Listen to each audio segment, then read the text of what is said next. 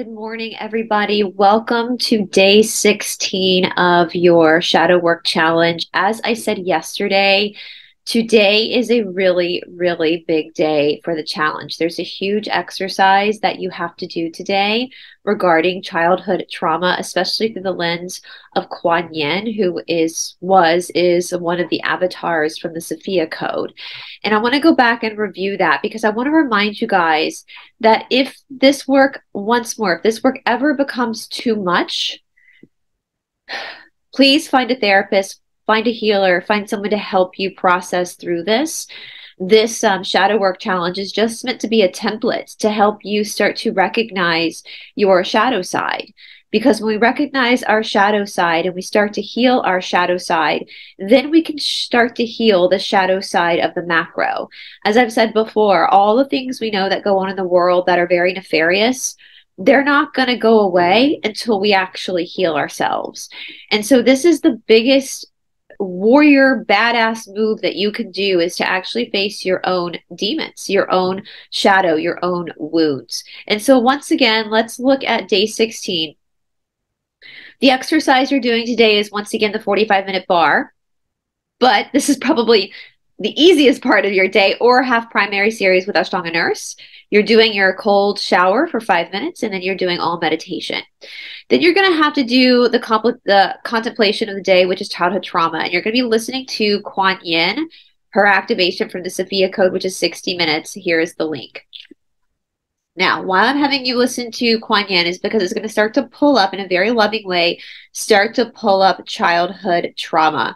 Now, we went through all of this yesterday, so I won't rehash it again. But this is such a big exercise that I want to remind you guys that you don't have to complete the whole thing today. If you need to just start today and start the journaling process today, and then maybe tomorrow or the next day, write the letter to yourself, that's totally fine. I'm assuming some people are going to have some realizations that maybe they didn't have before about things that happened to them in their childhood, and maybe how those experiences shaped them as an adult, shaped their perspective of the world, perhaps made them vulnerable to certain types of people that have not been good for them. And hopefully by addressing this and seeing the innocent child that you were, those wounds can start to heal. I also want to remind you guys that the path of healing yourself isn't one and done. It's continual. It's your whole life. As long as you're in a body, you're always going to be readdressing these wounds. So I don't want you guys to feel overwhelmed. Just by acknowledging that there are wounds, you've totally changed your vibration. Okay? So it's not like you have to come through some huge breakthrough in order for everything to shift. By just acknowledging what's going on with your psyche is going to start to shift everything already. Okay, I know a lot of people in the group are really struggling right now. And as I've said before, I expected that to happen around the midway point. That's why on the 15th, we talked about motivation and discipline, what the difference is between the two. This is when sadhana or devotion kicks in for you. And as I said before, as I've said with Emmy and Stephanie, it's always darkest right before the dawn, right where you're really struggling and you're in the pits of hell and you can't see a light. That's usually right before the breakthrough. So do not give up. Do not give up. Keep pushing forward, because you are, Ram Dass and Bhagavan Das have written about this. Right before the ego dies, it pushes back really hard. And the ego is going to continue to do that off and on throughout your life. So right before you're about to have a huge monumental place of liberation, it's like the ego fights back even harder. Okay? And so as long as you know that, you know what to expect. When it happens, you'll see it for what it is. All right. So today is a huge day with Kuan Yin. Let's go ahead and look towards tomorrow. So day 17, once again, you didn't come this far to only come this far. If you don't make up your bed every day, start doing that now. And again, your last meal should be between 5 and 7 p.m. I am going to be working on a video with Emmy about gut health, and we're going to talk more about why this is really important. And I want to ask you guys, let me know down in the comment section below, for those of you who are doing this, have you started to notice a difference in the way you feel when you wake up in the morning if you have stopped eating by 7 p.m.? I stop eating at 5 p.m. So my last meal happens around 4 o'clock in the afternoon. And I do that intentionally because I'm up so early in the morning to practice that I want to make sure that my stomach, the food in my stomach, has has completely digested when I get up in the morning. And so once again, that puts my last meal around 4 to 5 p.m. So I always give myself between 12 and 14 hours. And as I said yesterday, just to reiterate, if you're snacking at night, so sleep is really important. I have you guys going to bed before 10 o'clock because 10 o'clock goes into the pitta time of night. So pitta from 10 p.m. to 2 a.m., it's the fiery time of night. So if you're already asleep by the time you get to that mark, that fiery time of night is when the body is going to start to recalibrate itself. It's going to start to heal itself. It's going to use the fire of transmutation to heal your skin, to heal your organs. If you're up snacking all night, or if you're eating at 9 o'clock, then that fire of healing is only going to be in your gut digesting your food. But if the digestive system is already worked, it's already done, then that blood can go elsewhere to heal other parts of your body. So that is why when people tend to stop eating at night, they have a cutoff. They wake up feeling more refreshed. They wake up with more energy. They wake up with clearer skin. They wake up with less bags under their eyes. They wake up with just a whole new outlook on life because the blood in their body has actually had the opportunity to leave the digestive system and heal other parts. Heal other parts of the whole instead of constantly having to go to the digestive system to digest the food. For me, after I practice or work out, I usually wait an hour after I practice or work out to eat, because at that point, the opposite is true. At that point, the blood has gone to all over the body because of working the muscles. And now I want to try to get the blood to come back to that digestive tract. So when I eat, the blood is there to help digest the food. And so once you kind of know how this works, you start to see the reason, the devil's in the details, right? There's a method to the madness. You start to see why. So I'm interested. Please let me know in the comment section. What has your experience been stopping yourself from snacking after 7 p.m.? Is it been, and also, as I said when we first started this, a lot of people are emotional eaters. A lot of people use food to trigger endorphins. And so at night, when we're laying in bed or we're watching TV or whatever we're doing, those old emotions start to come up. So we try to hide them by snacking. We try to cover the pain by snacking. So on the flip side too, by not snacking at night, are you finding more emotions are coming up? Are you able to journal more at night because you're actually in a place where you can feel the emotions instead of just shoving chips in your mouth to create the endorphins to cover the emotion? So let me know how that's going for you guys. So tomorrow, once again, third day in a row, you pick between the 45-minute bar or the yoga. Okay. You do, once again, the Om meditation. Notice how I'm focusing more on the Om meditation because that vibration of healing is very important. All right. Journal what you're eating so you can start to understand what food is working for you and what isn't. So as I say, for tomorrow, for today's practice, yesterday was a big day for moving around some childhood trauma. How are you feeling today? Are your emotions a little hungover from the work yesterday? Today, you can review your childhood trauma you faced yesterday and connect that trauma to a certain weakness in the chakra. Since you've been taking inventory of your food intake and you've reviewed the dosha system, how do certain foods invoke feelings of depression, anxiety, or trigger childhood wounds?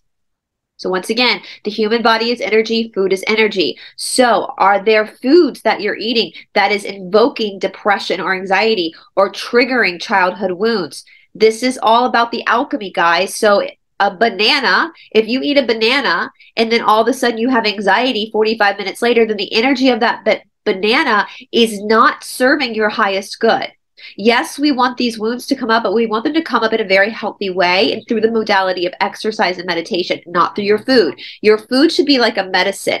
Let food be thy medicine, right? Your food should be able to counteract all these feelings to give you the alchemy you need, to give you the strength, the energetic strength to work through the trauma, not add to the trauma. So I really want you guys to pay attention to that. I know I said that in the beginning, but oftentimes when we think about food sensitivity, we think about bloating, gas, diarrhea, whatever.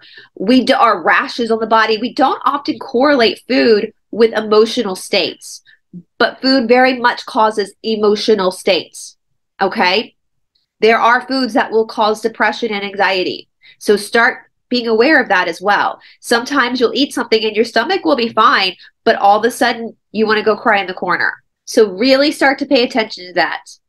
If you're feeling overwhelmed by childhood trauma work, take a little extra time to rest today. If you can take a nap or do the sound bowl healing, please do. So you can also, As I said, for today, you can kind of drag out that to tomorrow as well, this exercise if it's a lot. But if you get all of the exercise with Kuan Yin done today, then tomorrow I do want you to take some extra time to just kind of process everything with the Kuan Yin, okay? So let's see. Look 3 people in the eyes and smile at them. And once again, the same nightly exercises. All right.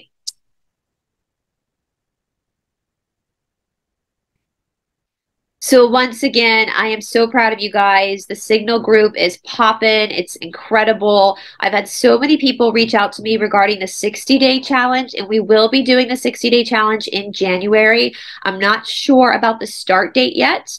I've got to look at that because I'm going to have to do the 60-day challenge a little bit differently than a 30-day challenge because it's going to be longer. So I'm going to have to relook at that. I'm also probably going to have to create different tiers for the 30-day challenge because, for example, I set this challenge up with the I gave you some optional exercise, but it's geared mostly towards beginners.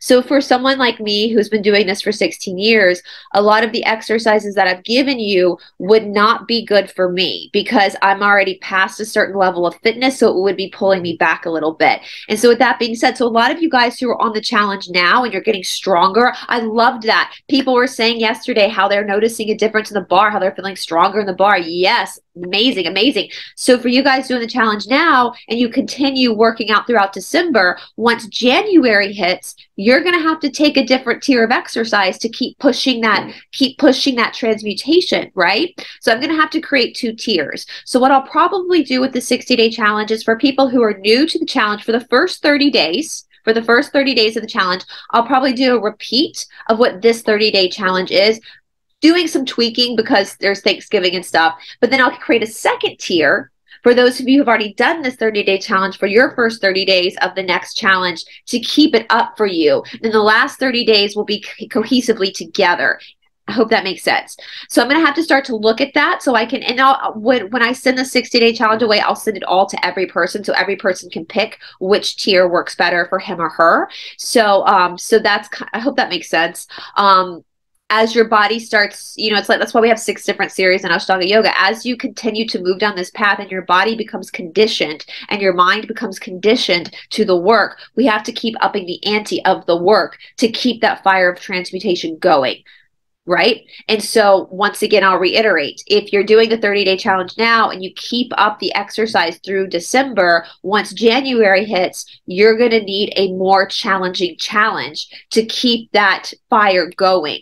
Okay, but if you're not doing the 30-day challenge or you slack off in December, you'll start again with this template of the 30-day challenge to build you back up again to that level of physical fitness to be able to then meet up for the second part of the 30 days with a more intense look at the exercise so that fire can keep moving through your system.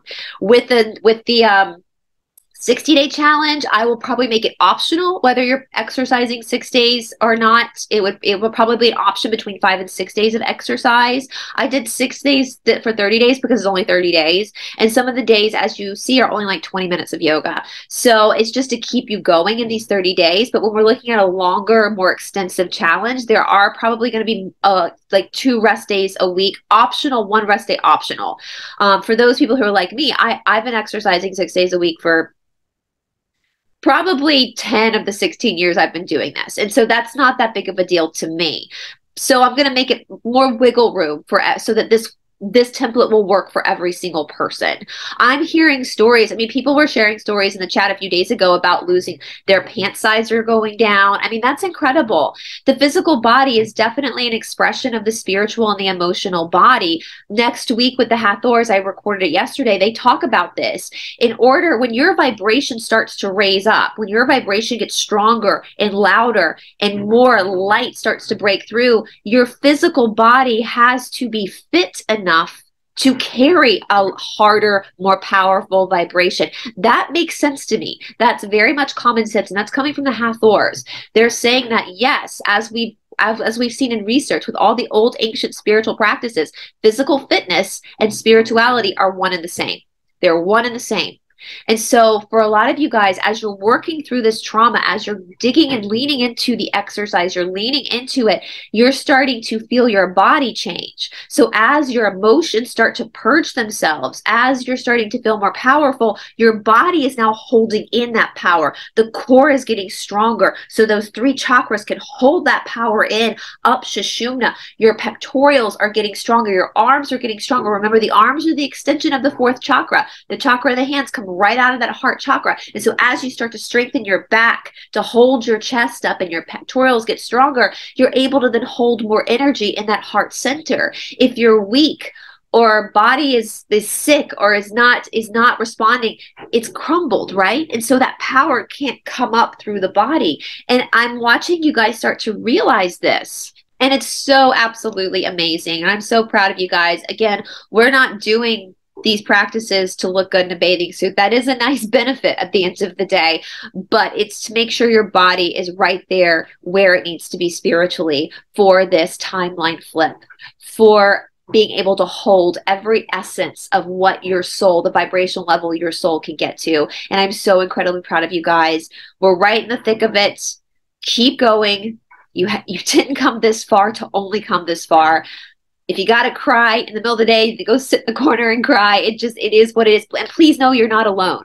You are not alone. Every single person across the globe right now, regardless of whether they're in this 30-day challenge or they're like me, they're an intense yoga student or a Qigong student or they're on a Reiki path, all of the people across the world that are doing this right now are experiencing that same dark night of the soul. They're experiencing the same shadow within themselves. And so you are not alone. In those hours of weakness where everything feels hard and feels tough and feels emotional, just know that there are so many people around the world that are right in your position as well. And together, as we heal ourselves, as we take responsibility for our own healings, the world itself starts to heal. All right, guys, I hope you're having a wonderful day. Please, again, let me know in the comment section how you are doing. I'll talk to you soon.